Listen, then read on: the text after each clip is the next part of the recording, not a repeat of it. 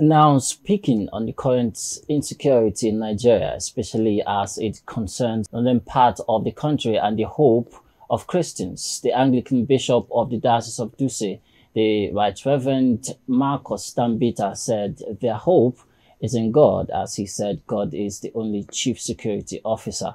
He made this known in an interview with Carolina Chumbe, adding that with the efforts of his presence, government insecurity in the northern part of Nigeria is subsident. Well, our hope is in God because He's our number one security. And permit me to say that we're also trusting the Lord that this current government will do more. I must tell you that of recent we can see the effort they are putting. A lot of arrests, a lot of release of the people who are kidnapped, a lot of dispersing these bandits and the rest of them. So we can see that God has started doing something. And we are hoping that in the nearest future, Nigeria will be allowed to breathe. Like this government used to say. Because insecurity is making us not to breathe.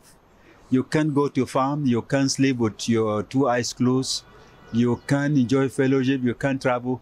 I came all the way from Jigawa, that's Diocese of Duse. And I had an issue with my vehicle. And from Kaduna to Abuja, you can imagine the temperature. Until we came to Abuja, I've been wondering, but we want to thank God that of recent there is no much kidnappings and all kinds of things between Kaduna and Abuja. And the attacks from bandits and whatever is also becoming lesson. And we are hoping that in the near future, this thing will be part of history.